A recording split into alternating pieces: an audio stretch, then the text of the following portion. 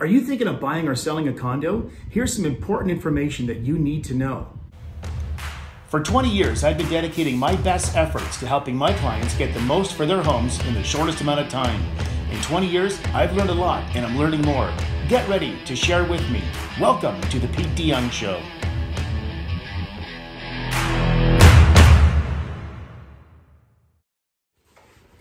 When you're buying a condo, you're buying some private space for yourself, but you're also buying into a corporation that owns all of the common area. So it's important that you understand the financials of this corporation. You also want to know what the bylaws are. You want to know if you can keep your cat in your apartment, those kinds of things. So when you buy a condo, one of the conditions you're going to put on it is you're going to make your offer conditional to reviewing and approving of the condominium documents. And it's important that you do this.